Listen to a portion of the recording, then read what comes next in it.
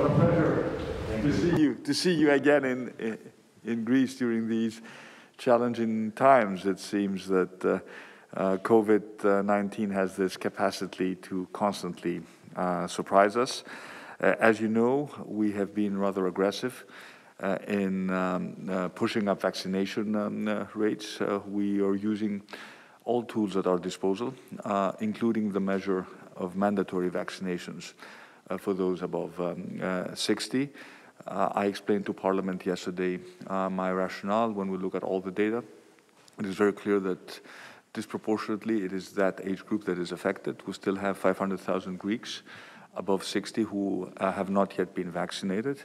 And it is my moral, I would say, obligation to use all the tools at my disposal to convince them that they need to get vaccinated. What is remarkable is the fact that since we announced the measure, we have seen a significant increase in appointments for vaccinations amongst this group. And of course, the other thing we're doing is we were leaders, I think, in Europe in terms of opening up vaccinations for everyone for the booster shot. And we are also encouraging our committee to contemplate administering the booster shot 4 rather than 6 months after the administration of the second dose. I think we need a big boost in vaccinations before Christmas. And that is what we're trying to do. And we want to thank you again for all your support across the board, not just regarding the efforts on COVID, but of course we first need to defeat COVID in order to deal more systematically with the other important issues that we have to address in order to improve our healthcare system. So again, it's a pleasure to have you again in Greece, and thank you for all the support you've offered the Greek government. Thank you so much, Mr. Prime Minister, for receiving me. I remember very well our last conversation, and it's amazing how quickly, under your personal leadership, have been moving forward to push back the COVID waves. You have a very well organized COVID-19 vaccination program, very well set.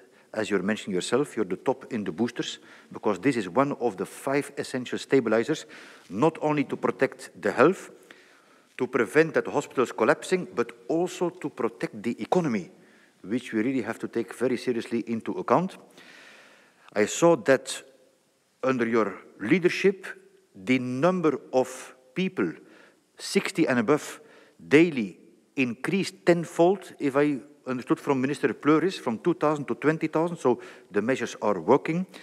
And of course, within the legal and societal framework, we have to do everything possible to push up the vaccination coverage. But at the same time, you are also demonstrating a tremendous international solidarity, for which, on behalf of the WHO, I want to thank the Greek government, to Vietnam, Gabon, Rwanda, other countries, because you are doing what WHO recommends, do it all. So apply booster, but also ensure that low-income countries in solidarity are getting the vaccine. So I really want to express my appreciation. It is the most difficult to go the last mile. We know this, so in that sense we stand with you together. At the same time, congratulations for not hesitating to move other agendas like the quality of care, and we're very proud of the office, and I will do everything in my possibilities to make it really a regional center of excellence. And I want to thank Mr. Pleuris and the team also. And now we're combining the quality of care with the mental health, which is also a priority for you, incredibly important in the pandemic. So on the quality of care, we had very good discussion with Minister Pleuris, also with Minister Adonis Georgadis, and we're working together on a proposal on a framework, national framework on quality for the whole sector in Greece, because I always say, what gets measured gets done. And Greece will be the pioneer for WHO, where not only we involve public sector, but private sector. Because we have to look, the pandemic showed, private-public collaboration is very important, and there we will be pioneering this framework. And then Minister Georgadis told that he will be willing to allocate the funding. The other element we're working on is bringing mental health towards the younger group. And there I want to commend also the Deputy Minister Rapti, who was, after the July meeting, with us in Brussels, where with the Queen of Belgium, Queen Mathilde, we launched the Pan-European Coalition on Mental Health, So we're very committed to work with you on the mental health reform in the country, but also through the Centre of Quality of Care for the southern eastern countries, the Mediterranean Basin as well. I'm leaving tonight to Budva, to Montenegro, for the Heads of Government meeting of the Central European Initiative with the Prime Ministers, and I will take the experience of today with me to the Prime Ministers. In that sense, I would like to give you a copy, Excellency, of the final report of the Monti Commission. I had mentioned last time that I established the Pan-European Commission on Health and Sustainable Development to rethink policy priorities in the light of pandemics to prevent a similar calamity in the future. The chair was Professor Mario Monti, and we had 18 high-level commissioners, and now we have a new strategy on health and sustainable development for the region. And I also want to express appreciation to the Chief Scientific Coordinator, Professor Elias Mosialos, who was with me at the start of this initiative and really has devoted a lot of effort. So we are here to work with you, Excellency, quality of care, mental health for the children. And it's the first time we're meeting with the Minister, and we found immediately a very good chemistry, and we have, I think, the same kind of high ambitions. So in that sense, your support is very important. Thank you. I want to point out that we have an excellent new team at the Ministry of Health, building upon the very good work that was done previously. We have a very nice mix.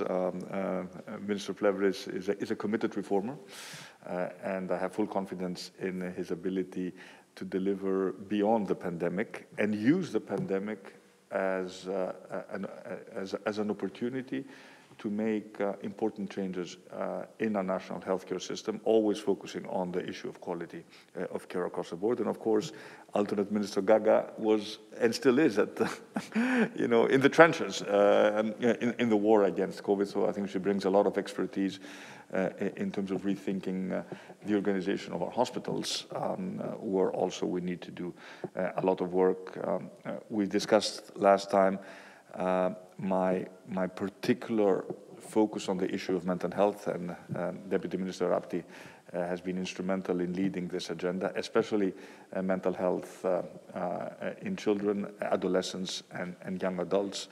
We need to divert funds towards these initiatives, and we need to give them the necessary public visibility.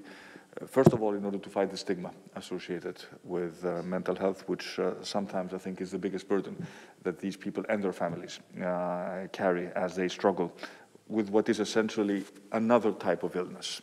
And this is the way we need to look at it. So again, pleasure to have you here.